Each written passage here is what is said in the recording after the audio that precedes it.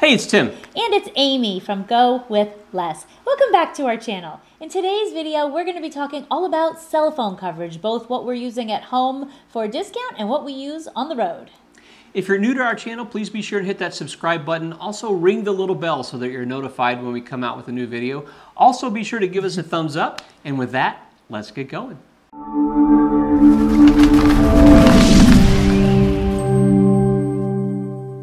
To cut to the chase, Tim and I both use Google Fi primarily, but we're going to be talking about a lot more than Google Fi. We are going to be talking a lot about Google Fi in this video, though, because that is our predominant cell phone service.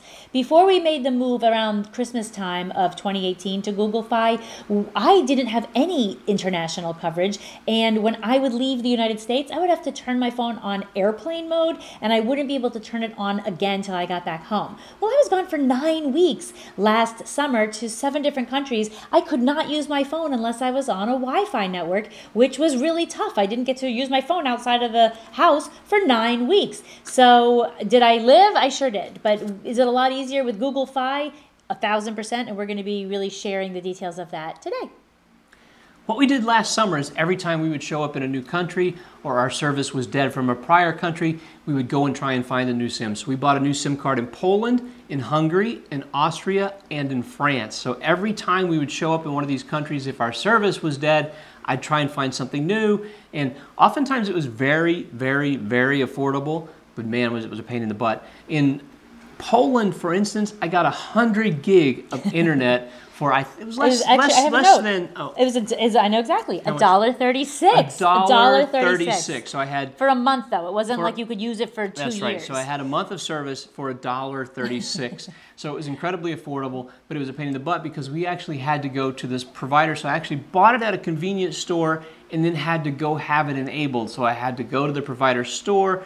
Obviously, we don't speak Polish. We had to have a conversation and try and figure out how to get the service activated. Ultimately, we did this, but I'm guessing we spent 3 hours trying to get our service turned on. So it took us, I think also, we probably didn't have any service other than Wi-Fi for 2 days when we showed up in Poland. And here is just a little anecdotal story. We got to Poland 1 full day late and we were checking into an Airbnb. So we were a day late. We had been in communication with the Airbnb host beforehand to say our flight is delayed, we're not going to be there for another day. She said, no problem, just let me know when you're here. So I texted her from the airport because we were on Wi-Fi at the airport, and then I had nothing. Well, she didn't get that message, and we had been up forever. Like, we had a very long travel day, as we seem to often have whenever we're traveling. So we were no sleep, trying to hustle to our Airbnb to get in and get settled. And I guess she didn't get my message. So when Tim is out looking for this SIM card, I'm trying to communicate with our Airbnb host because it's a high-rise kind of an apartment building.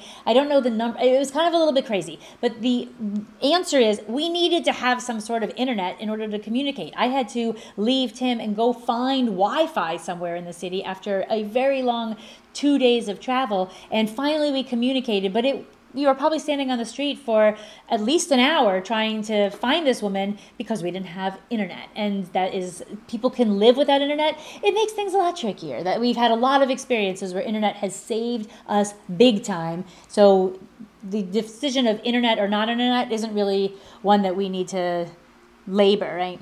That's exactly right. It's also great when we both have internet connectivity. So oftentimes we want to communicate with each other. We're apart, and if one of us has internet and the other doesn't, it sort of defeats the purpose. So it's great when we both have connectivity.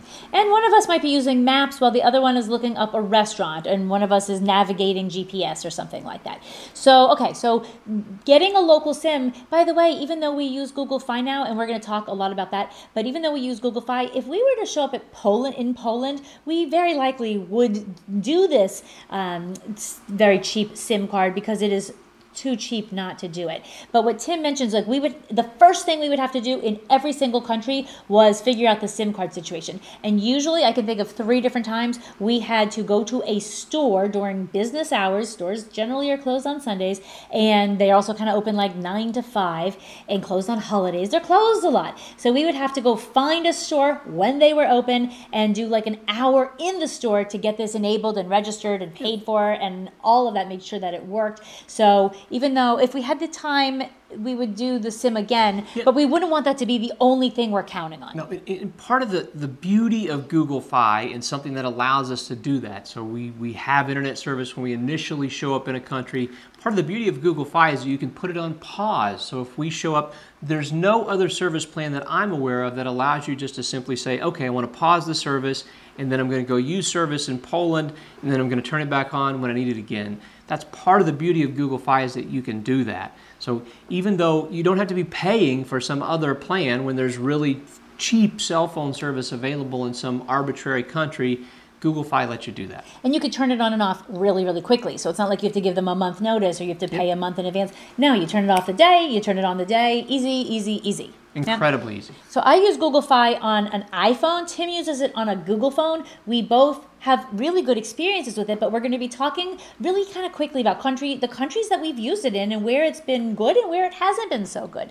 So in the United States, actually the coverage in the United States for Google Fi for me is pretty good. I came from AT&T before this. I was with AT&T for almost 15 years, I think. And in general, I didn't have any complaints about AT&T. That's why I kept it for so long. I did have a really low plan. My plan was no more than 2 gigs of data a month because it was like this old plan that I was grandfathered in. But that's about what I'm using because that's kind of what I had. So I still am using no more than 2 gigs of data. But I'm finding that my Google Fi works about as well as my AT&T did at home. What about you? Yeah, so same for me. So I've had a variety. I've probably had every provider that's ever existed. So but Google Fi has worked pretty decent for me. So just so you know, Google Fi is an MVNO, which means that they actually run on somebody else's network. And they happen to use 2 different providers' network. They use T-Mobile and they also use Sprint's network. And if you have a Google device, it will take the best of those 2 and go back and forth between them. If you don't have a Google device, it stays on a solitary network. I believe it's T-Mobile's, but I'm not exactly sure.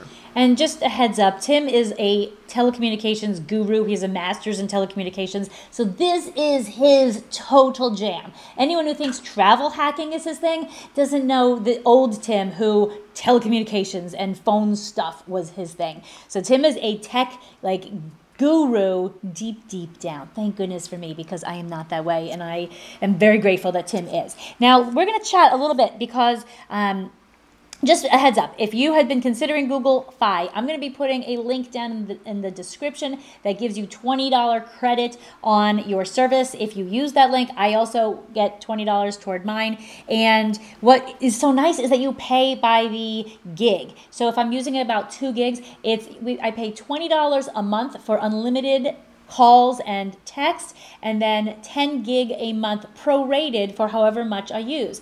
It's not $10 a gig per month for every bit that I use. So say I use 1.4 gig, I would spend $14. If I use 2.9 gig, I'd spend $29 on the data piece of that. Now here's a cool thing. If you use 6 gig of data, you'll pay $60 for that, but they don't charge you over that. So all you're paying is the $60 plus the $20 for the base phone and text. Now what I learned this month is if you go on the 6 gig a month, if you just hit it, it automatically kicks in. But at 15 gigs, they slow down your speed. And if you want to get back to the quick high speed, you go back on that you're back at the $10 a month for a gig. Hopefully that's not too confusing. But the thing is that you're not paying more than $60 a month for your data, up to 15 gigs a month. Over that, you may be paying more. But it works great for me because I pay for exactly what I use.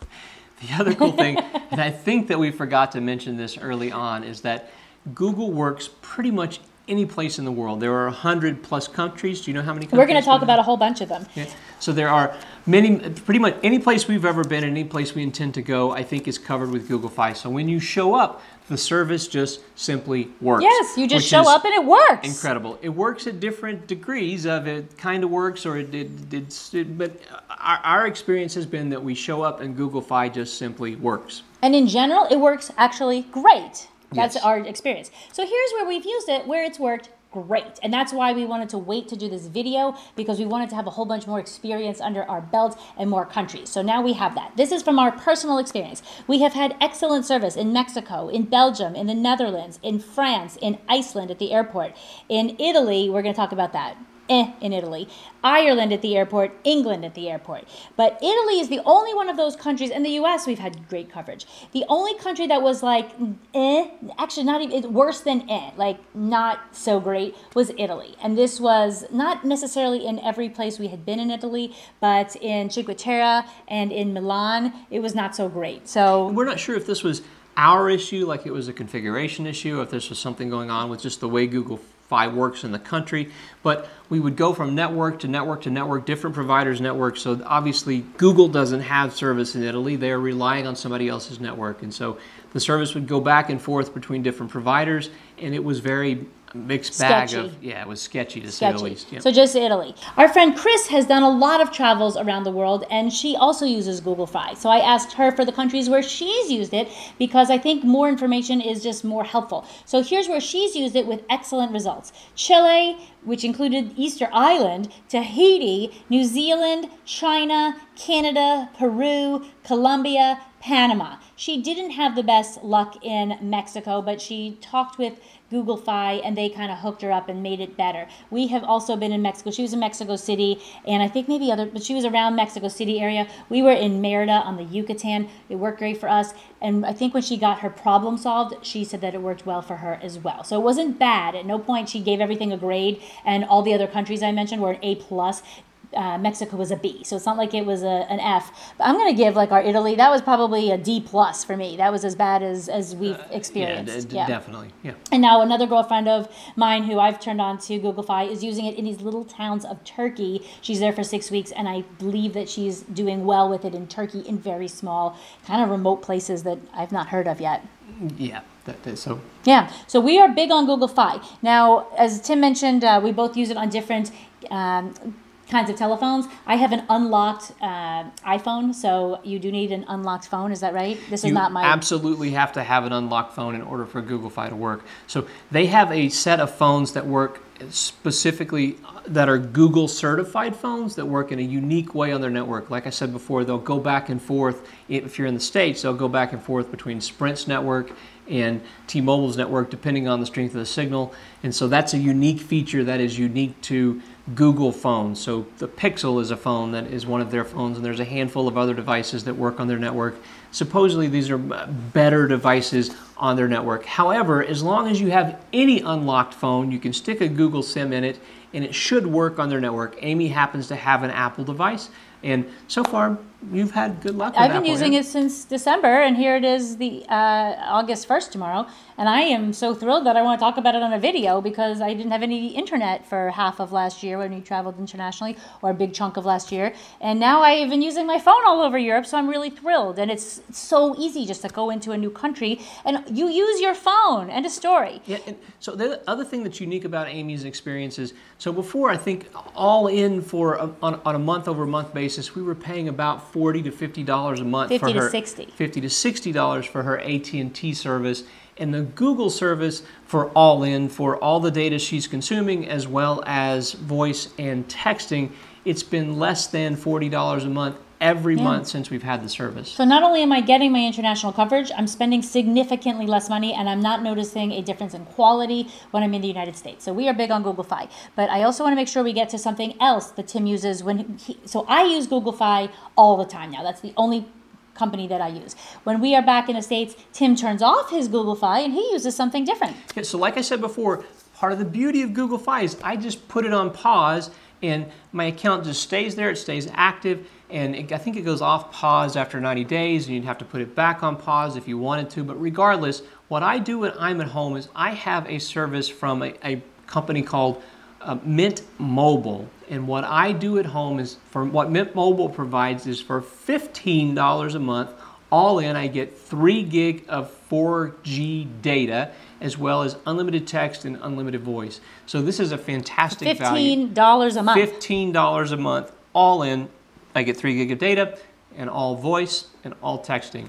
And so the trick there is you have to pay that annually. So I pay $180. I think my service is going to renew here in August. So I'll pay $180, and I have a complete year worth of service on Mint Mobile. They're also an MVNO, so they use T-Mobile's network, and so they're exclusively on the T-Mobile network. And as T-Mobile and Sprint merge, we'll see how that sort of works out. But this is an incredibly good deal. I really like the service that I get from them. It's really easy. You sign up online, you put in your zip code, and they'll tell you whether or not service is provided in your zip code. They'll ship you a SIM, and you put it in your unlocked phone. Again, you have to have an unlocked phone for this to work. You can port over your number, or they can give you a new number. And so far, I've had a great experience with Mint Mobile when I'm at home. And you're talking coverage-wise? Coverage-wise. Coverage-wise. Right. Okay. Well, there you go. We would love to know what cell phone service you use whenever you are not in your home country. Please leave notes down below, leave comments down below, because we're always learning and our viewers learn from each other. So, video all about our phone service today. Google Fi for the win in my mind. And Mint Mobile for the win as well. Yeah. And cheap SIM cards whenever you have that opportunity. Yep, definitely. But if you're only visiting for a couple days, I would think just stick with like the Google Fi. The Mint SIM, I think we would use that when we're there for a little bit longer. If we're going to spend an hour plus at the store, you're not going to, not the Mint SIM, the local SIM card. Yep. We don't want to go to a store for an hour plus if you're only in a place for like 2, 3, 4 days. This entire trip, we've been here for how long? Like six weeks in France, 1 week in Italy. So we've relied exclusively on Google Fi while we're here, even though there may be services here that might be a little cheaper that just work in France or that just work in Italy. We've decided just to stick with Google Fi. I think next year when we're on the road full time and potentially we're in the UK for 5 months, there's a good chance we're going to look at a local provider and see if we can find something that's potentially cheaper than $30 a month. But for what it is, Google Fi is amazing. And I don't know that I'm going to be up. I like what I'm using, so I might just keep that. So we are very careful about our budget, and that's what we're doing for cell phone service. We hope that you like the video. Please give it a thumbs up. Subscribe over here if you haven't subscribed yet. Comment about your international experience with your cell phone. Do you just use your current carrier? What have your bills been? Have you been surprised when you got home and saw what you were charged? I'd be very interested in what that would look like. And I guess with that, easy breezy. See you next week.